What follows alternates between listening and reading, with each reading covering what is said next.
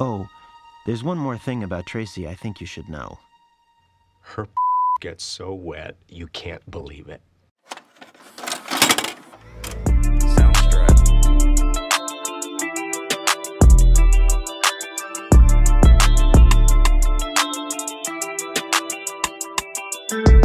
To be honest, I forgot this movie existed, so I wasn't surprised when only one person guessed this movie review. During the late 90s and early 2000s, there was a sea of high school young adult themed films, so I believe this film got lost within that. But listen, if you loved my She-Devil or Ringmaster reviews, you're going to love this one because baby, the mess, the drama, and the counters will be back in full effect for this one. I noticed so many things that went way over my head when I was younger. So you know we're going to talk about it. So let's get into it.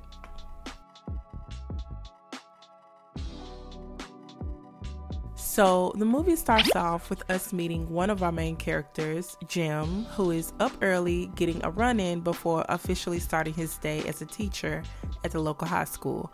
After he freshens up, he goes to the teacher's lounge to store his food, but baby, the refrigerator was interesting. He decides to do a good deed by throwing away all the old food, but while doing that, he makes a mess, which leads this janitor to mind his business and keep it moving. Shortly after, we meet our other main character, Tracy, who is your typical overachiever, but like times two. She's at school before it starts and leaves after everyone's gone, including the teachers. But she's there, per usual, preparing to have her peers sign up to support her in becoming class president. We also get a hint that things will eventually go left between them. None of this would have happened if Mr. McAllister hadn't meddled the way he did. You can't interfere with destiny. And if you try to interfere, the same thing's just gonna happen anyway. And you'll just suffer. We get a montage time of the various ways Jim was an involved teacher. He even won Teacher of the Year. He was clearly passionate about his job, and the students appreciated him for it. We also get to see him in the classroom teaching. Tracy is one of his students. And though Tracy is persistent in raising her hand for every question, which is not necessarily a bad thing, you can tell that Jim was trying desperately to call on everyone but her. But it's here that we learn that Jim doesn't really care too much for Tracy. I'd seen a lot of ambitious students come and go over the years, but Tracy Flick, she was a special case. Get a montage time of Tracy. Like I said before, Tracy is an overachiever. Super involved in school, always has to be the leader or the best in everything she does. We also learned that she's currently running unopposed for class president. But if you thought that was it, that Miss Tracy was your typical do-good teenager and nothing else was going on, baby, you were highly mistaken. Oh, there's one more thing about Tracy I think you should know. Her gets so wet, you can't believe it. Now, I warned y'all that this was messy, so keep up. You may be wondering who this guy is. His name is Dave, a grown-ass man, friend and co-worker to Jim. And yes, he's a teacher at the school, and he's been sleeping with Tracy. So apparently Dave came to the high school to teach a year after Jim did, which was a dream to him because he was mentally stuck in his high school years. Jim and Dave's wives became best friends and everything was cool until the situation with Tracy. And then we get to hear Tracy's side of things. Everything was normal until her junior year when he took all the students involved with the student newspaper out to eat. One by one, each student left, but he and Tracy talked long into the night. And Jim, dude was calculating. I noticed that you don't seem to have any close friends at Carver, and I think you are one of the most talented. attractive, brilliant students. It just seems to me like he might need a friend. And they go speeding into all the inappropriate stuff, sneaking into dark rooms to make out, and then to hear her trying to justify it. Since I grew up without a dad, you might assume psychologically I was looking for a father figure. It was just that Dave was so strong, and he made me feel so safe and protected. Child, he used to take this girl to his home while his wife was gone. And unfortunately, they went all the way too. And Jim was disgusted at this and confronted him. Dave had the nerve to tell him that they were in love and how she supports him. Child. She inspires me in ways that Linda never has. She even wants to read my novel. But you haven't written your novel. That's the whole point. Jim tells him that what he's doing is wrong and immoral, but of course, Dave didn't listen, and it ends badly for him. Did you cross the line with this girl? We're in love. So after it all came out, of course his wife, Linda, left him and kicked him out the house. Oh, and Dave didn't go to jail for this either. And now we see why Jim feels a way about Tracy, which makes zero sense. I get that she's annoying, but what Dave did, that was on a whole other level. But then we see how Tracy feels about Jim. She talks about how he's stuck doing the same thing day after day, year after year, while everyone goes on with their lives, and assumes he must be jealous of that. We also get some background to explain why Tracy is the way she is. She's an only child. Her mother was a paralegal and really instilled in Tracy to be and do her best, to be ambitious and persistent, and that she was. This girl was running against no one for class president. She had basically won already, but she was still obsessed with getting all her signatures, which, when you think about it, that was pretty commendable. But after school, she hunts down Jim to give him her signatures, and she says this. When I win the presidency, that means you and I are going to be spending a lot of time together, and I, for one, would really like that time to be harmonious and productive, wouldn't you? Child, anyway, we see Jim go to clean out his car, conveniently throwing away Tracy's list of signatures. It's here where we get a peek into Jim's home life. We meet his wife of 9 years, Diane. They're in a happy marriage, for now. After not being able to sleep, Jim goes downstairs to release some frustration, and it's here, while he stares at a Pepsi can, that he gets a bright idea. Enter Paul. Paul is another student at the high school. Paul's clumsy ass broke his leg snowboarding and is now unable to play football for the rest of the school year. Jim pulled Paul to the side to encourage him to run for class president and give Tracy a little competition. Now, Paul is insistent on not running, saying how Tracy seemed really excited about it and how he didn't want to impose, but Jim wouldn't take no for an answer. He even uses the chalkboard to further prove his case, and Paul eventually decides to go for it. And you already know Tracy was not here for it. She immediately confronts Paul, becoming irritated at her new competition. Then we get a little background on Paul and his sister Tammy as well.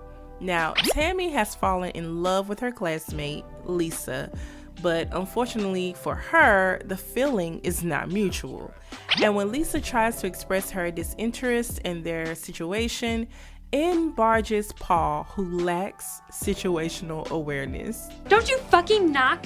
Yeah. Oh, hi, Lisa. Get out, Paul! Listen, so Mr. McAllister called. And then we learn a little bit about Tammy.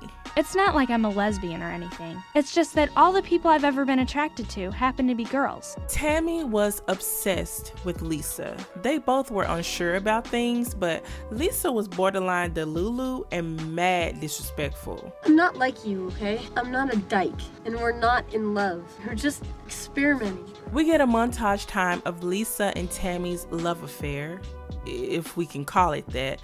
But at first, things were all good. They had fun together, hung out all the time, but then it got a little dark. If you died right now, I would throw myself into one of my dad's cement trucks and get poured into your tomb. Now, if I was Lisa, I would have been done after that, but it was clear that Tammy didn't care about what people thought about her and who she loved, and Lisa definitely did, and this created some friction, along with the fact that Lisa was sleeping with Paul, Tammy's brother. Yeah, and again, this dude was clueless. First, Lisa has a big fight with my sister, and the next thing you know, she's my girlfriend. Child, Lisa started hyping Paul up, topping Paul up, being his public relations person. Homegirl moved fast, okay? And Tammy was playing Inspector Gadget and ended up catching them making out. So what did she do after all this? She decides to run for class president. And of course, Tracy was pissed, along with Lisa. It's a conflict of interest and Paul was first. She's doing this to get back at me. For what? I mean at you. For what? And now with Tammy joining the race, this caused a flood of other students to run for class president, much to Tracy's dismay. Homegirl's blood pressure is probably through the roof right now. We go back to Jim, where we learn that he and his wife have been helping out Dave's wife, Linda. Jim and Diane have been trying for a baby for quite a while. At first, the process was fun, but over time, it turned into a lustless routine occurrence. But with Dave being gone and not around to help Linda, Jim started to help her out around the house. He started helping her put things up, helping with yard work, basically being a stand-in helpmate. And you already know this never ends well. And Jim comes to Linda with the bullshit. So what do you think? Should we get a room? That's not funny. That's when she should have told Diane and stopped communication with him altogether. And why would he even try that with her, knowing what she had just been through? And then he came home acting like nothing happened and had the nerve to say this. Linda's great, but she can be a little bit much sometimes. And it gets worse, because he starts imagining Linda while having sex with his wife. And strangely, Tracy as well. Do it, Mr. M. Do it. Me, Mr. M. Me. But we fast forward to an assembly where we see all the students who are running for class president. Each student goes up to express why they would be the best candidate, and Tracy goes up first. And the students don't take her seriously at all. Not as seriously as she takes herself. Paul goes up, and him being the popular kid, he instantly gets a lot of praise. But listen, he put zero effort into this speech. When you think about it, a school is more than a school. It's our second home where we spend all our time and grow as individuals and a community. But Tammy was ready. She came with straight facts at some points and teenage ignorance at others. And everyone makes the same pathetic promises, just so they can put it on their transcripts to get into college. I will immediately dismantle the student government so that none of us will ever have to sit through one of these stupid assemblies again. But she eventually wins over the crowd, and it's clear that she's the favorite. But the principal was big mad. That little bitch made a fool out of us. I want her out of this election. And they ended up suspending her for 3 days after, even threatened to expel her if she messes up again. But she wasn't bothered at all by this suspension. She took this time to ride her bike around the neighborhood, and on one of her rides, she saw a soccer team playing in a field and noticed that this soccer team belonged to a local all-girls private school, which got her excited. This is important. We'll come back to this. But sometime after, Paul tries to slip her a note to tell her that he collected her schoolwork for her and to also question her reasoning behind running for class president when she knew he was running. She offers him nothing though, and he goes on to say this. I want you to know that no matter who wins, you or me, there's no hard feelings. We're still brother and sister, okay? Even though you're adopted, I hope you feel the same. This dude is just... bless his heart. Anyway, we go back to Tracy. That little bitch Tammy Metzler wanted to make a fool out of me. Well, it wasn't gonna work. Tracy goes on to talk about how the students are ungrateful and that they don't see all that she does for the school and for them. Again, this girl is just roaming around the school long after everyone's gone. So as she goes to leave out, she notices that one of her posters is starting to come down. She tries 2 times to fix it, but it was that 3rd time that got her in her feelings and sent her into a rage. Nobody's posters were safe. She tore them all down. And once she calmed down and realized what she did, she knew she had to hide the evidence. So her ass picks up all the torn posters and takes them to a local dump, where Tammy is conveniently wallowing in her thoughts and sees her dumping the bag. Tracy doesn't see her though, and she drives off. We go to Jim, who is back at Linda's even after his outlandish suggestion. But this day was different. Linda goes to hug him to thank him for helping yet again. And this time, the feeling was mutual and they started, well, yeah, in front of the damn child. Just gross.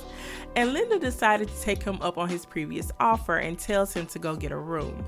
And baby Jim was on cloud 9. Oh, trifling ass. But when he comes in, there's some drama brewing among the students. Tracy's antics with the posters has caused some issues.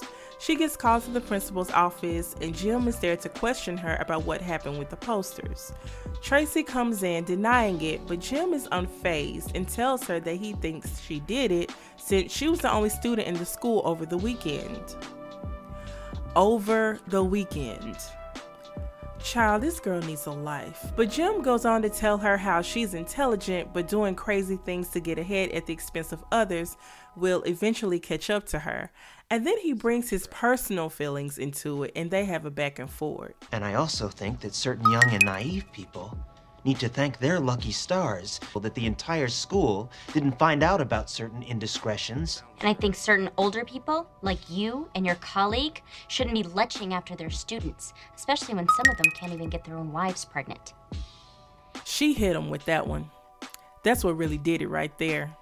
But Tammy comes into the office and declares that she knows who tore down the posters, which has Tracy shaking in her boots. But Tammy does the unexpected by claiming that she was the one who tore down the posters. And Jim doesn't believe her, and Tammy expected this would happen, so she pulled out the torn posters from her backpack. And while this was happening, Tracy saw her pulling out the posters from the window and almost lost her damn mind. But when she found out that Tammy had actually confessed to the crime, she still had the nerve to do this. You're gonna pay for my poster! Okay, easy now, quit while you're ahead, will you? Child, she should have just went silent and minded her business. But anyway, Jim is looking forward to his motel date, so while his students are taking a pop quiz, he rushes out to Walgreens to get some flowers, some sort of wine, and chocolates. And then he goes to the room to set it up and even takes a whole bath. Mind you, what he's doing for Linda, he should have been trying to do that for his wife to spice it up, but I digress. He does all this and makes it back just in time.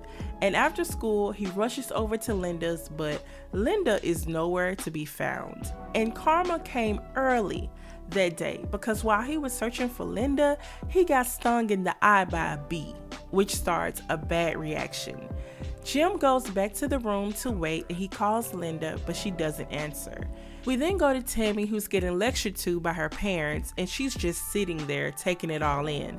And while they think they are punishing her by sending her to Immaculate Heart, the local all-girls private school, child, that was her plan all along. Checkmate. Turns out, Linda never showed up, so Jim eventually went home to find that Linda was there and had told his wife everything. And I mean everything. He doesn't even say anything for himself. He just leaves out and accepts his fate. Then we go to Tracy, who is seeking higher assistance in winning class president. But now I really must insist that you help me win the election tomorrow, because I deserve it and Paul Metzler doesn't, as you well know. This girl is delusional as hell, but the prayers get even more outrageous. I know I don't believe in you, and I thought I should at least practice. I want Lisa to realize what a bitch she is. Oh, it wasn't over. Thank you for all your blessings. You've given me so many things like good health and what I'm told is a large penis, and I'm very grateful. Tell me why Jim is outside of Linda's house the next morning. This man stayed out there all night waiting for her to come home, and she never did. This man just said F his wife at this point. But that bee sting is on a whole other level now. He's greeted by Tracy and her cupcakes as soon as he gets to the school. I bet that was the last person he wanted to see. And tell me why, again, he calls Linda as soon as he got himself together. Why did you do that? You ruined Diane's life. You ruined my life. Is that what you wanted? It's Jim. I love you. He's losing it at this point. So we fast forward to everyone voting. Tracy, of course, votes for herself, while Paul decides that it will be absolutely crazy to vote for himself, and out the kindness of his heart, votes for Tracy. Do people always just vote for themselves? 'Cause I don't know. I just felt like it's not right to vote for yourself. So after the students vote, the election committee starts to count, while Jim, once again, reaches out to Linda. I don't even think he called his wife to check on her, but Linda finally answers. I was lonely. You took advantage. You hugged me. You kissed me. You're the one who... His day is just progressively getting worse. He makes it back to the room where the students are counting, and he demands to know the count, and it appears that Tracy has won by a single vote. Jim tells the students that he's going to confirm the count, and while he's doing that, Tracy's nosy ass comes to spy, and this guy gives her the thumbs up, letting her know that she's the winner. And of course, she was excited. She was probably creating her acceptance speech in her head, and Jim came up with the same count as the students and was ready to call it, until he saw Tracy's ass celebrating in the hallway. The sight of Tracy at that moment affected me in a way I can't fully explain. Who knew how high she would climb in life? How many people would suffer because of her? I had to stop her. So he removes 2 votes and has the principal confirm his vote, which upsets this poor guy because he knew for a fact that he counted more votes. And Jim had the nerve to question his intelligence. This is going to come back to bite him later. Wait for it. So the time finally comes to announce the new class president, and you already know Tracy was ready. But unfortunately, Paul Metzler. Jim had conflicted feelings about what he'd done while Tracy was headed towards a breakdown. Old girl was devastated, and Jim finally finds the time in his busy schedule to come home and talk to his wife. She didn't want to hear it though. I'm pretty sure Linda told her that he'd been calling her. And child, he goes to the same hotel he went to when planning the affair with Linda. He even got the same room. A mess. But the next day, he woke up feeling better. He was actually excited about starting his day. His eye was even looking better, but as soon as he stepped into the principal's office, it was a wrap. Even the janitor had snitched. He was trying to help you out though. Anyway, Paul receives word that he in fact did not win the election, and of course, Jim was let go. Child, apparently this became national news, so everybody knew what happened. Diane filed for a divorce, things were looking bad for your boy, and then he ran into this guy, who still was in his feelings. But we learn what happened to Paul, Tammy, and Tracy after the election. Lisa broke up with Paul during senior year and moved on quickly to another job, but Paul was able to get into the college he wanted and had plenty of fun. Tammy was living it up at Immaculate Heart and officially had her first girlfriend who actually wanted to be her girlfriend. As for Tracy, senior year was all the same. She was still super involved in school, went on to gain a full scholarship to Yale. She often thought about Dave and wondered if he had ever finished that alleged novel. That would be a no. But Tracy started to realize that she missed out on a lot in high school. She didn't have many friends, she didn't go to parties, she didn't have fun memories, and she thought it would change when she went to college, but she still didn't find her tribe. She still couldn't manage to live in the moment and just be a young adult. But we learned that Jim moved to New York and now works at the Museum of Natural History as a guide. He's even seeing someone new. We also learned that he saw Tracy one last time in Washington, D.C. She didn't see him though, but he saw her getting into a limo with a representative. And Jim, he started feeling residual hate and disgust and decided to do this. Who the fuck does she think she is?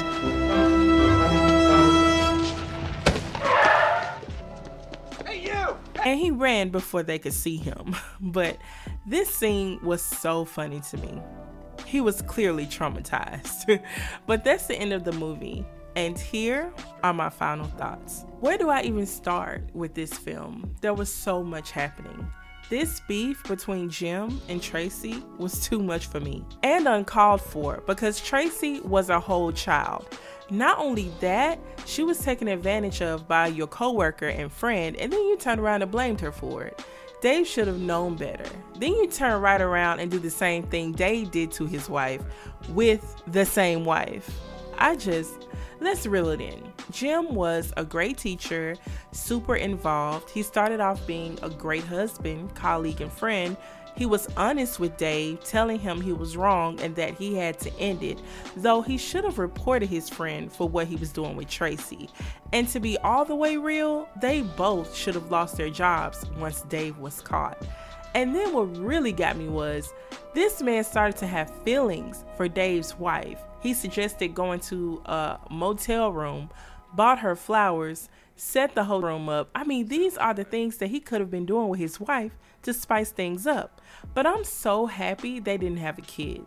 That lady gets to move on with her life and have a family with someone more deserving. Jim couldn't even be bothered to check on her after breaking her heart, so though extremely hurtful, I'm glad she didn't have a child to consider when deciding to end their marriage. She could just move on with her life.